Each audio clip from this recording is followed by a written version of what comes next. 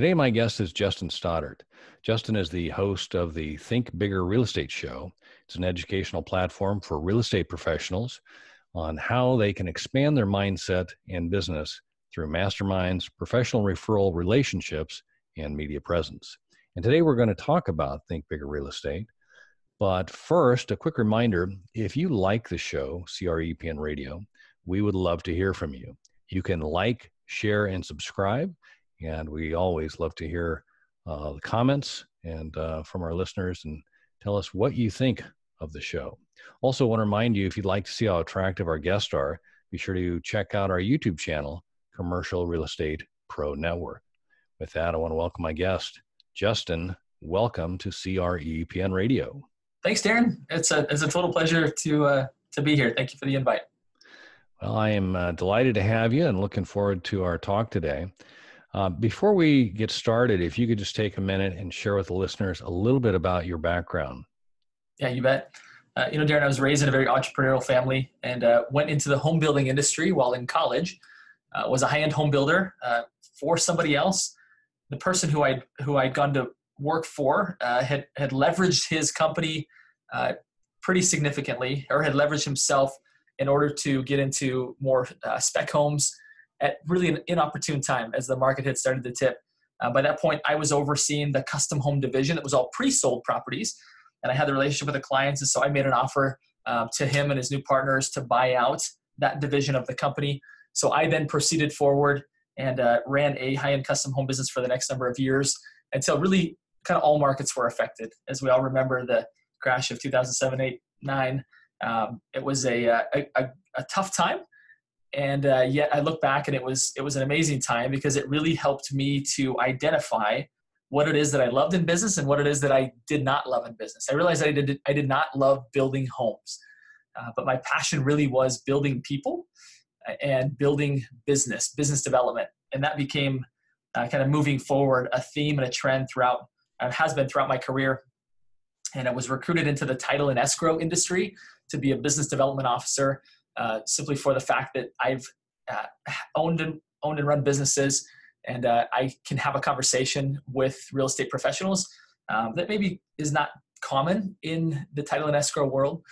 Most have been employees most of their career, so being able to have a business level conversation has been kind of a differentiator in my book of business, which has led me to the good opportunity to work with a lot of higher producing professionals, because once they get over a certain point, Darren, their business is not just about real estate. It's really about business, and it's about how to scale a business and how to really grow an operation and a brand.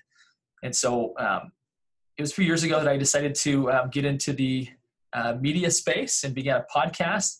At the beginning of this year, I pivoted to really make that podcast be very specific to real estate professionals. It was a little more general, a little more broad as I started, and I started to realize like the audience that I really love and that I really want to serve, and I feel like could use some leadership at a really interesting time, meaning with all the disruptors coming into the real estate space, it's in need of leadership. And so that was where kind of the pivoted or 2.0 version of the podcast, which is the big Think Bigger Real Estate Show, came about. And I have the good fortune of interviewing people that are way smarter and way more successful than I am, which my hope and intent is that will rub off on me. And I have a blast doing it.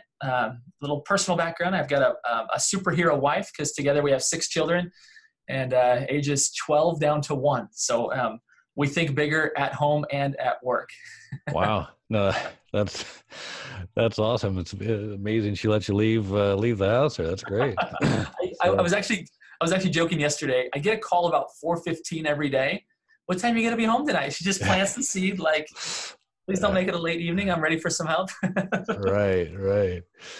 Well, that's awesome. I appreciate you sharing that, and congratulations to you and your family. That's awesome. Thank you. Well, let's talk a little bit about Think Bigger and some of the things that you've learned. And I don't know, maybe the place to start would be, let me back up here. If I understood right, basically it's a platform where you're doing these interviews and you're talking with people. Yeah. What are some of the things, or maybe what's, can you describe what people have been doing, and what you're seeing that they're doing, and maybe how they're integrating some of these things and how it's affecting their business? Is that kind of a fair? I think a common trend of those, Darren, that I see really moving their business forward in this era is they're realizing that although the internet can produce a lot of lead opportunities, it's not always the best type of business.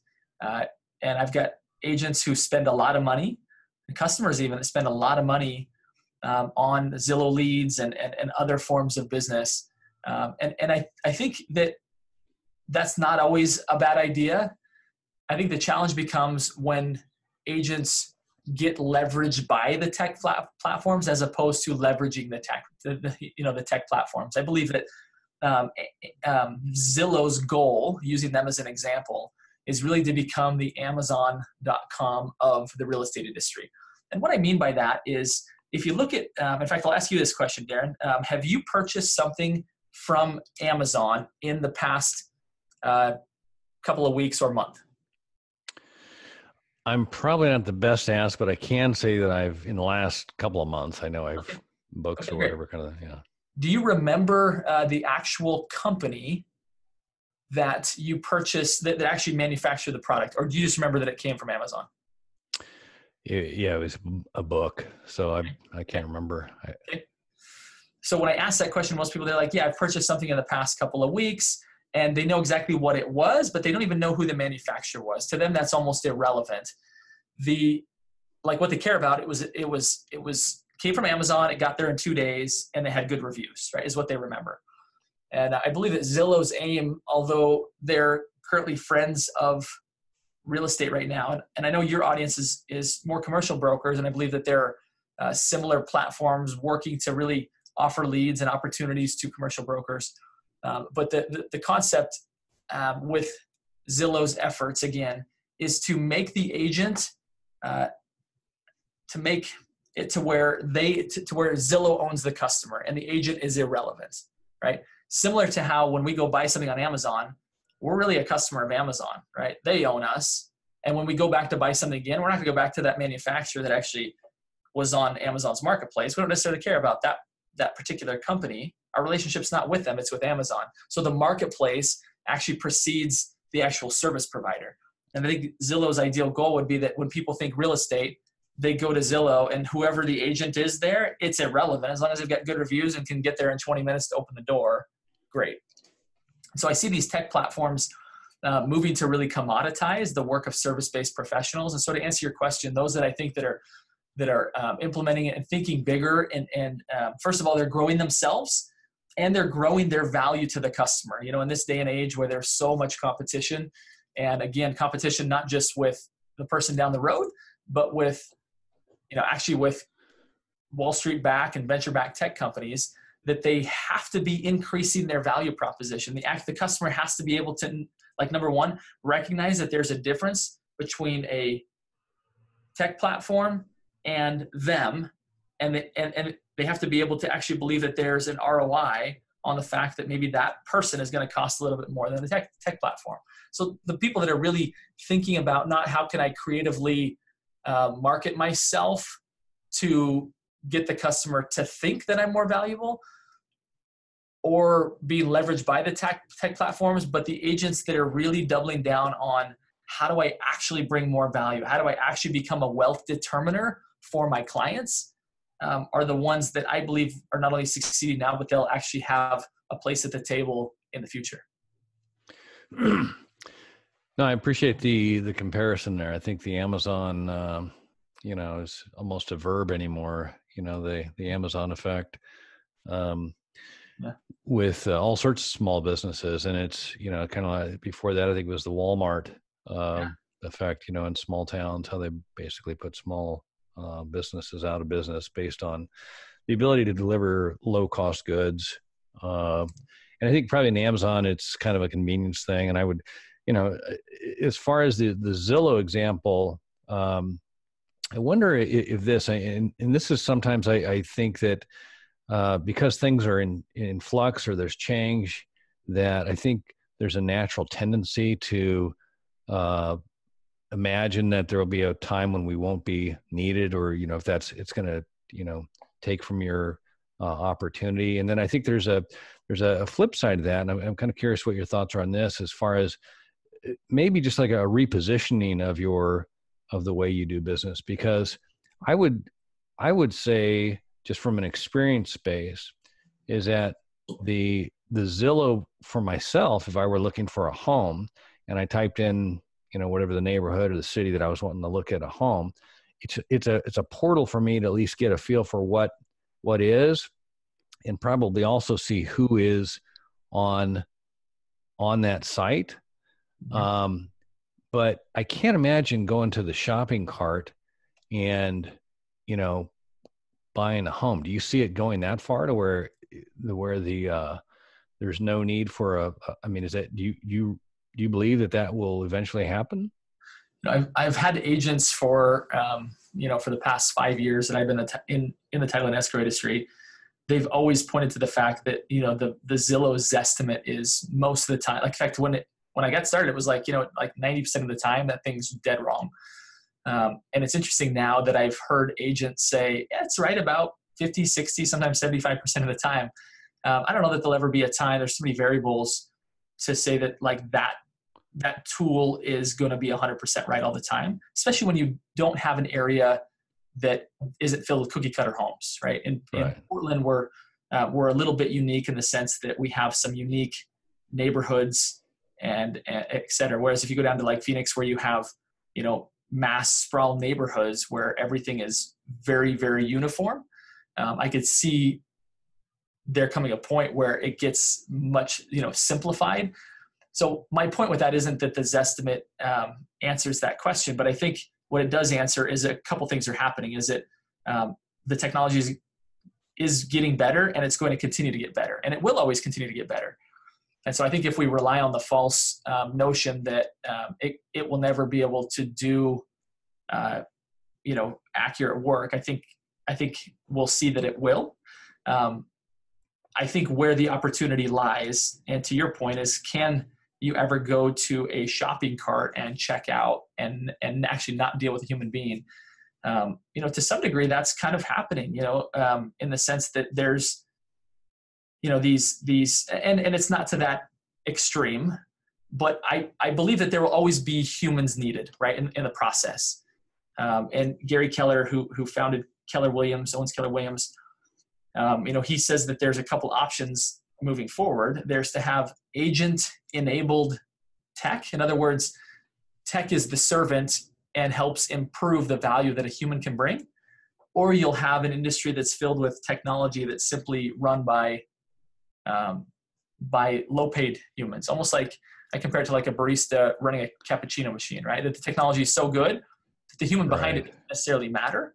And I hope that the industry doesn't go that way, because I think it will be to the detriment of the customer. And I think that it will go that way to some degree, but there are those that will find ways to add real value that actually determines wealth for the customer. And I believe that those people will carve out a profitable niche, very similar to how I'm actually writing kind of a book on this topic. And one thing that I've identified is, well-paid travel agents still exist. We always kind of pick on travel agents, like, oh, we don't want to go the way of travel agents. I had a friend who was telling me a story about he and his wife were booking a trip to Europe, and he's like, oh, I can do this. Got online, and he was just bombarded with reviews, and like there's so many options. And finally, he was like, I get to do this one time. This is a big deal. And he realized that even though there was so many options, he just needed someone who'd done it before and someone who he could trust. And he was willing to pay the money to not mess up the trip. And I think to some degree, that's most travel agents on very simple transactions, and booking a flight here, booking a hotel there, yeah, they're not necessary, right? But when it comes to really determining wealth and getting it right and in bigger matters, I think that's where there will always be opportunity for the right people. I think it's a great analogy, because I was trying to describe to my kids the other day about how we used to go to a travel agent to buy a ticket, just for a little trip kind of thing, and they're like, a what? But no, on something that's more intricate and more specialized, and something that's a little outside of the norm, I would think that somebody that has that expertise would be that much more valuable. And I mean, I think it's a great analogy for this, because I think that's kind of what I see with a lot of technology. Is it's like even at the grocery store, the self-checkout line. I can remember the first time I saw it, like, why would anybody do that? Now it's like, if I only got a few items, you bet I'm headed right there. I want to get in and get out. I got places to go, people to see, kind of thing. So I think there are some of those tasks that it would make sense that will, be given to tech. But I think that if you really want to get in and understand the details, I would think that having that expert there that has some sort of a background or experience or whatever that can help you navigate that will always be of value. I would hope, because that's kind of the same business like for the insurance. There's a lot of stuff that we do that people feel like they'd rather just go point and click. But as you get up the food chain a little bit, there's a little bit more of a concern of that personal interaction. So let's talk about some of the ways that you're seeing that real estate brokers or agents are leveraging tech to position themselves and bring value. Yeah, great question. I think any technology that there's functionary tasks and then there's fiduciary tasks, right? Wealth advisors understand that term, as do real estate agents and brokers. That fiduciary tasks are those that as a fiduciary, your responsibility is to make decisions on behalf of the client that put their interests ahead of yours. And I think when it comes to fiduciary tasks, where you're actually acting in ways that preserve and promote the wealth of your client, I think that's where agents need to stay. And interesting, the National Association of Realtors did a study, and it was between 80 to 90% of the time, real estate agents are working on functionary tasks. In other words, there's a lot to do when it comes to, listing a property, whether it be signs, lock boxes, flyers, different marketing pieces. Like, all these things are super, they're necessary, but it doesn't mean that it needs to be the broker, right? And so I think agents that leverage other people, other systems, or other tools in order to take care of the functionary, so that they can spend as much of their day, 80% of their day, on those 20% activities. I think that's where it makes sense. So so to answer your question, any technology that takes functionary tasks off their plate, right? Whether it be data entry, whether it be running reports that they can then interpret for the client and apply and customize to the client. That's where I think, again, to your point earlier of, like, you hope that, we both hope that there's a place at the table for real estate brokers in the future. And I think that's the place at the table. There will be enormous amounts of data and even insights from that, but it's then taking that and applying it to that customer's specific situation and helping them make decisions that preserve and promote their wealth and their, well-being. That's where I think the opportunity is at. So kind of a broad answer, but any tech that, again, takes those functionary tasks off the plate of a realtor so that they can focus on the fiduciary is what I think, where things need to go. And agents that are succeeding are going. Got it. And so as far as the functionary task, and I love that word, because it describes a lot of just the monotonous kind of has to be done kind of thing, but just the data collection or filling forms or, just all the administrative kind of things that aren't out of the ordinary, but just have to be in order for the transaction. So I guess I want to get a feel for a little bit, or I'd like to get a little more from you, as to what are you seeing that that agents and brokers are doing to bring more value? Because obviously, if I can put all these low-level tasks over to technology, freeing myself up to be more available and bring more value. Can you point to some examples of what brokers are doing and or how they're utilizing the tech for that? Yeah, a couple of things. So I think it comes down to, first and foremost, people don't care how much you know until they know how much you care, right? So I think a big part of the business still is building personal relationships with people, not necessarily just to schmooze and get the business, right? Sometimes that's kind of feels to some people inauthentic. It can't be inauthentic for it to actually work. But the goal is not to necessarily just schmooze people for business. The goal is actually to listen for wants and needs, to actually be close enough in proximity that you are able to serve them at a higher level. You know, that real estate and anything, most things, are not a one size fits all. And in order for you to be able to truly serve the customer at a high level, there has to be, you have to have an understanding of what that customer wants, what their needs are, what their plans are 1 year, 5 years, 10, 15 years from now, you know, like where are they headed? And then customize your advice to that client.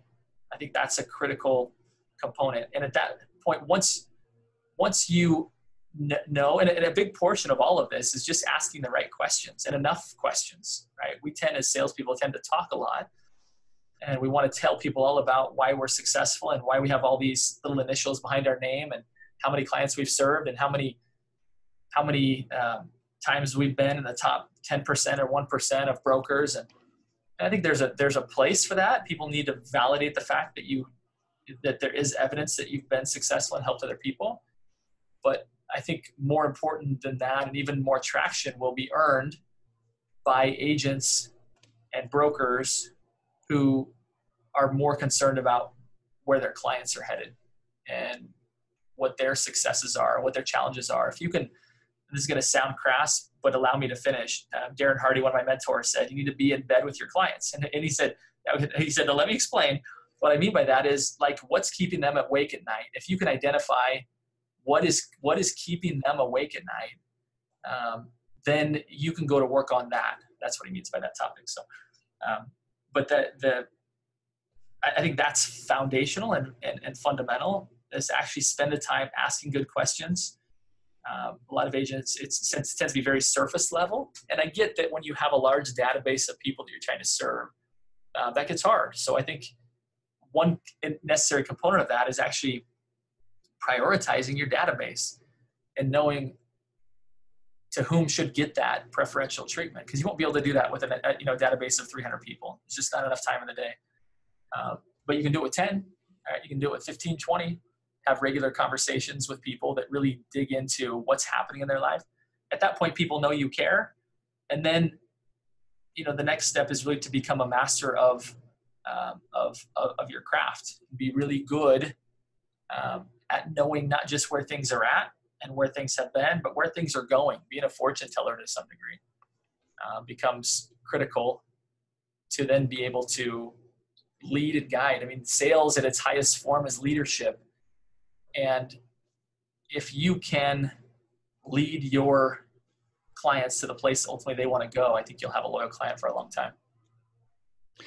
No, I love that answer, the knowledge, because I think that in my business, and I'm sure in real estate as well, it's really easy to get caught up in that, the functional task. Yeah. And you're not, if you're doing that, you're not able to spend your time reading and thinking and trying to, forecast or, find out where things are going to where you can properly lead your client and provide them some direction that will be useful and help them to, take advantage of what's coming or whatever. And so I think that's an excellent answer. It's funny when I was setting up this call for us today, I had the sense of that we'd be talking a lot about how to, use Facebook and all these other things. But the reality is that may be the platform, I guess, whatever anybody wants to utilize. But you're really getting down to the core of what are you going to do when you get there, and what do the people want to hear? What do the people need? And like you said, that starting with listening and asking good questions, and then trying to be of value with knowledge and stuff. I think that's great. I think there's a lot of emphasis, and for good reason, of the study of these platforms. And I see them simply as a way to distribute value. But if the value is, I think one form of value could be the fact of how to master the platforms. But I guess for me and for you, that's not where our secret sauce is at, or our values at. They're just a means to deliver a message to a group of people, right? Right. No, and I think that's again, if sitting there listening, I was going like, this is exactly what people need to do, is to truly be that expert in their field, is to, spend the time, learning what's coming, and then asking, your clients or prospects what their needs are, and like you said, getting into bed with them so that you have that sense of what's keeping them up at night. And I mean, that's great. So I'm curious, can you point to anybody that you know of who perhaps wasn't working this way, and then all of a sudden, started, really kind of digging in and trying to become more value? And is there any kind of a comparison to their before and after results, or? That's a great question, Darren. Nobody specifically comes to mind. I know probably all of us are on a little bit of a different journey in getting there. It seems like it's not like I was working in the dark and now I'm working in the light, right? It's kind of like this natural progression that people kind of go through of like, oh yeah, to where maybe over the period of time, but I think probably the people that are able to do this, and I apologize, I probably can't answer your question how you want to, but the people that do that the most are the ones that recognize that they need to hire some help, right? That they can't do it all. I've got one client that sells over 100 homes a year and had no personal assistant. Wow. And now granted, she has help with her paperwork and has some help on marketing, but just recently hired an intern. And it's been interesting how now she's able to engage with me in more of these strategic conversations on how to add more value to our customers. And before it was always like, I can't, just kind of like run around with her hair on fire, which rightfully so, right? I mean, most people can't even fathom of doing that much work as a very small team or very, even solo agent. But the minute that she hired somebody that was, getting paid not just with money, but with experience, right? So their salary or pay was lower, right? Because they're not super experienced yet. But for her to be able to take some of those tasks and put it on that person's plate, I started to see her marketing improve and become more genuine and more of it. And now she's engaging more in the strategic side. And so kind of a roundabout way of answering your question. No, I think that's a great example. I think there's plenty of people that get into business and they're good at it, and there's not a sense of delegation, or they don't always have the recognition or the skill set even to delegate.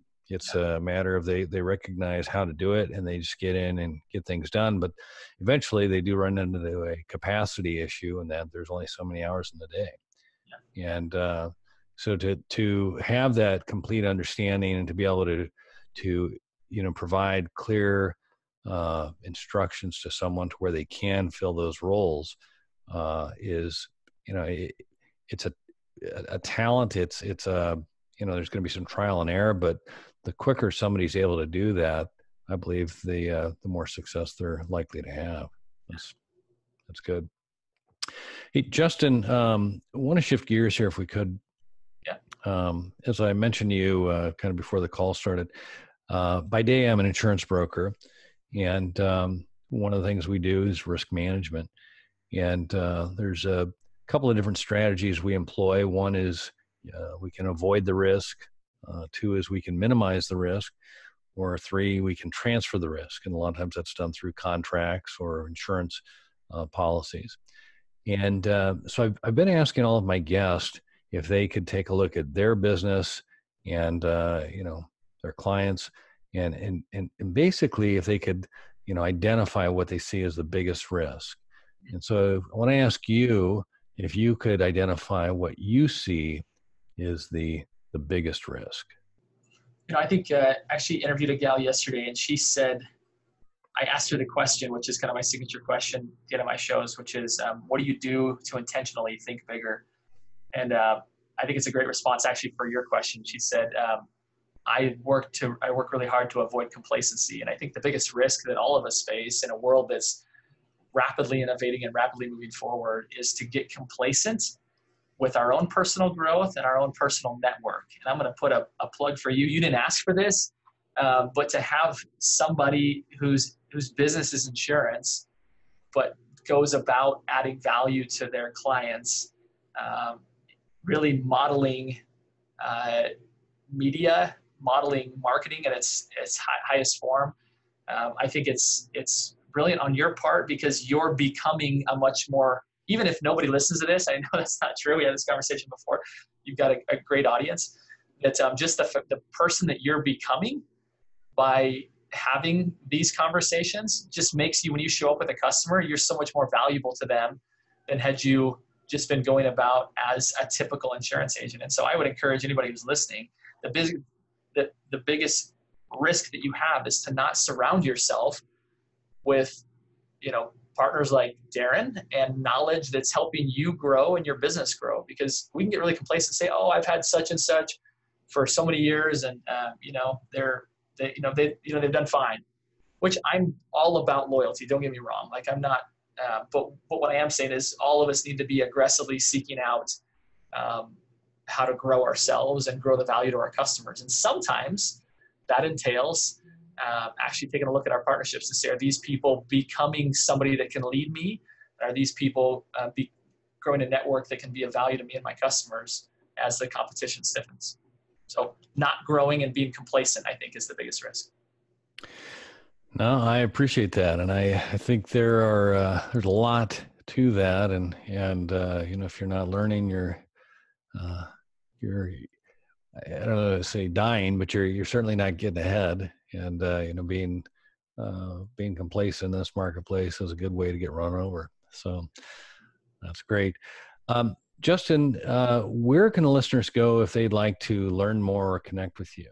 Yeah, no, I appreciate it.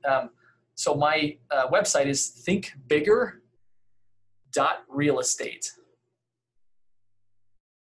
And I actually have an ebook that's being edited right now, and just actually signed a deal with a publisher that should be done in a few months, probably 6 months at the most. Actually turning that ebook into an actual hardcover book, softcover book, whatever the kind of book we decide. But it will be about helping real estate agents navigate this new world and be less salesperson, more advisor. And the tactical will be helping them get business from and give business to other professionals. Follow me there. Thinkbigger.realestate is where I'd go, and people can opt in as early as probably later this week to get updates on my show and kind of stay attuned as to different book releases. So awesome. Well, I will post that in the show notes. And again, I want to say, Justin, thanks for taking the time today. I've enjoyed our time together and learned a lot, and hope we can do it again soon. I'd love that, Darren. Thank you so much for the opportunity. And your clients and your audience are fortunate to have someone leading the charge like you. So thanks again for the opportunity. All right. Thank you. And for our listeners, if you like this episode, don't forget to like, share, and subscribe. Remember, the more you know, the more you grow. That's all we've got this week. Until next time, thanks for listening to Commercial Real Estate Pro Network's CREPN Radio.